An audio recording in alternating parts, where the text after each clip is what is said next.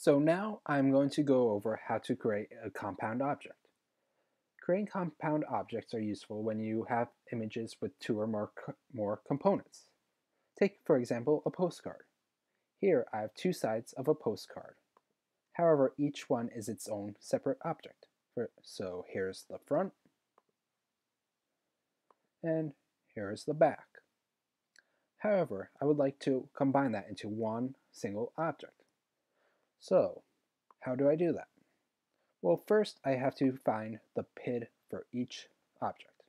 So to do that, I'm going to go to the Manage tab of each side of the postcard.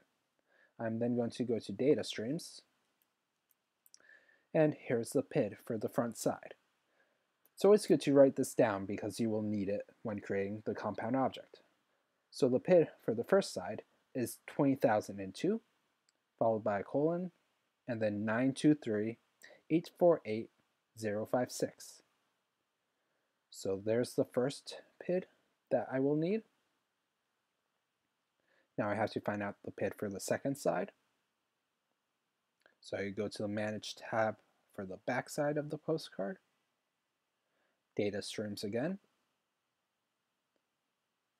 And here's that PID, which is 20,002, followed by a colon, then 923.848.054.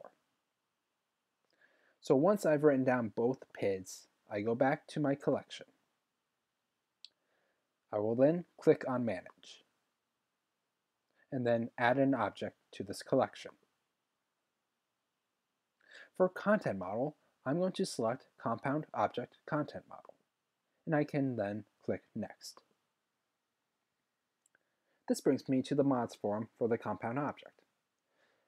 Now keep in mind, I'm just going to sort of streamline the process and just fill out the necessary metadata fields. You should, however, try to fill in as much as possible that is applicable to your object. So I'm just going to enter in some title information.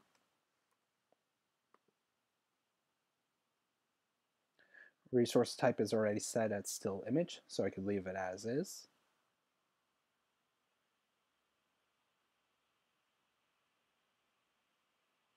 Digital origin is set to reformatted digital, so I could leave it at that. For held by, I'm just going to enter in CTDA. And then I'm just going to put no known copyright restrictions for the rights. I can then click on Ingest. Now this creates the parent of the collection, that is, which contains the children or each individual side of the postcard. So then, to add each side, I'm now going to click on Manage. I'm then going to go to the top right and select Compound. Now here is where I add the PID of each side of the postcard, one at a time. So here I'm going to enter the first side, which is 20,002, which is then followed by a colon, and then 923.848 and 056. After I've entered the PID, I'm then going to click on Save.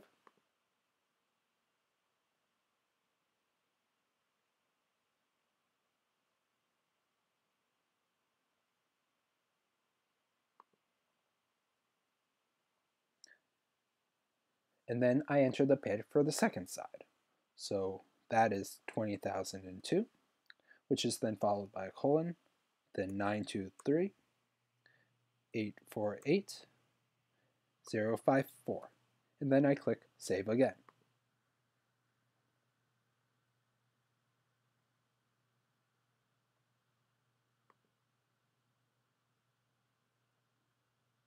So now, if I go to View, here's my compound object that contains both sides of the postcard. So there's a front side, and if I click on the thumbnail to the right here, I can also view the back side. And that is how you create a compound object.